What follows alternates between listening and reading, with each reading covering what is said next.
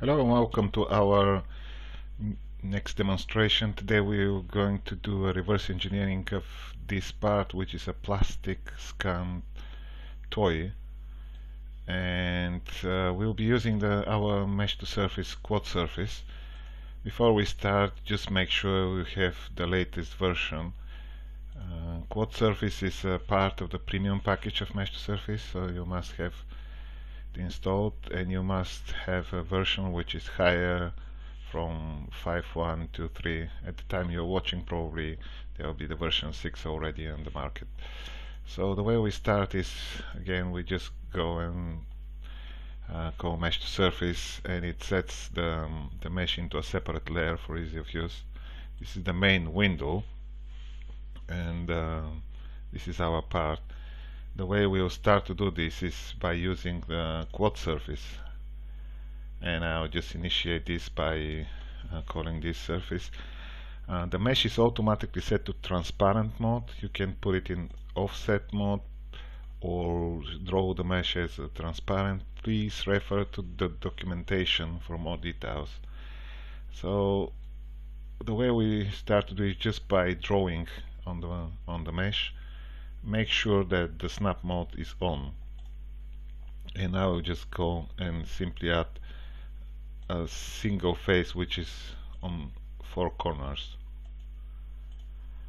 Now I will just start building my object simply by moving the mouse over the edge I want to duplicate, and I see this D sign which will help me to duplicate this edge. You can always do this by holding Alt key, highlight the edge and move it, but for simplicity and ease of use at the moment I will just use the duplication handle, and this is how I do it. I just move it easily around, and this is my initial steps. How I will continue, I'll just grab this one and put it here, drag and drop, it will snap to the mesh, and I will just get this. You see it, when you move it snaps the points, so you can easily construct your shape. Now the other trick which you can do is by double click on an edge, it actually selects the whole chain, and then when you duplicate, it duplicates the whole chain. And I move it around, and you can adjust always a little bit the shapes. Double click, it's here, and one last step here is by duplicating this, and you can come and adjust the points. They snap to the mesh. I'll put it on top view, a bit and I'll continue. Now I'll just come and drag and drop this.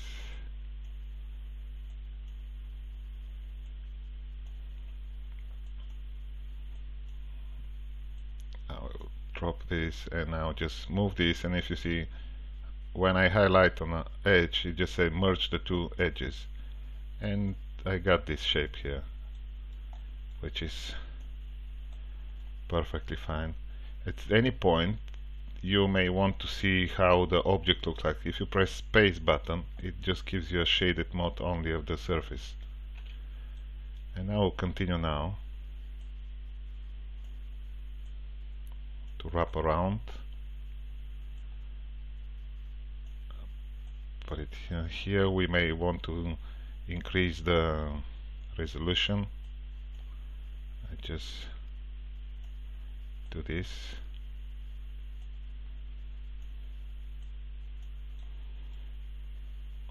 We continue snapping the points, and here we simply just snap this part. Now it's the surface connects here as a 3 point.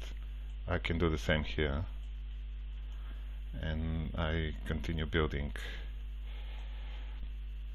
If you select an edge, and if you hold Alt to duplicate, but if you hold Control, it will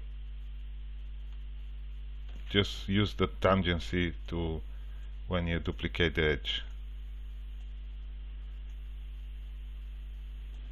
take this edge, move around, and this is how we close the object.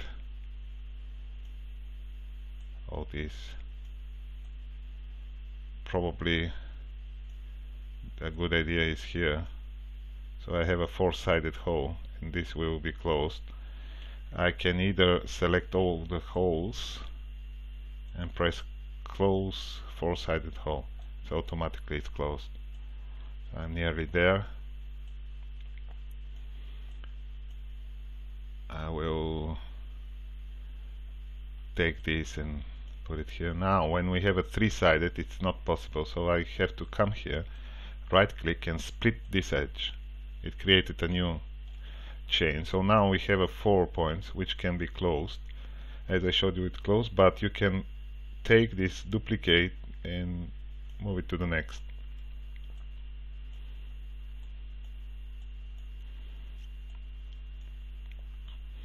And now I can select with double click most of them and hold Ctrl Alt and it will duplicate this, and you can repair the hole here.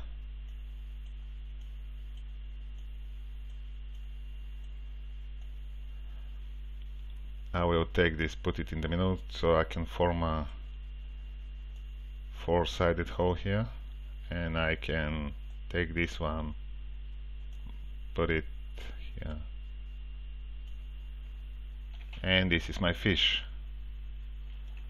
Now if we want, we can take a look of the quality, how good it is to the surface. So if I press, it's a 0.2 millimeters, I can see my deviation and I can start improving. I will come here and press S to split this edge, and I come here, right click, split, S is the shortcut, and come here and press S, and I get close to the desired result. You can always, if you want to improve, you can smooth the mesh by selecting smooth, and it will improve the quality.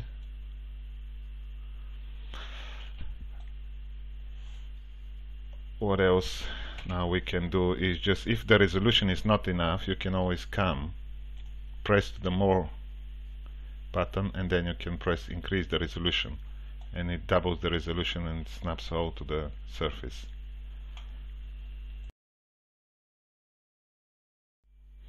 So we build this object now, but let me show you the other easier way of doing this. I'll just delete this. Actually, I'll delete all the surfaces we created and we start from scratch. So this is our object, and I'll just go again to quad surface, but this time I will just come here, plus sign, and I will go auto surface. Now the software asks me how well I want to generate the surface from. This shows you the number of faces we are trying to create, and I'll just press preview, and this is my result, which of course is not good enough. I can try medium. Let's take a look. Maybe I'm okay. I can always come and see the perfectly, so the medium resolution is fine. Or I can always come, turn this off, I can always come and adjust how many faces we're trying to build. For this demo, let's leave it as it is now, and then I press accept, and my object is done. I haven't done anything. The object is ready and it can be used. Thank you for watching.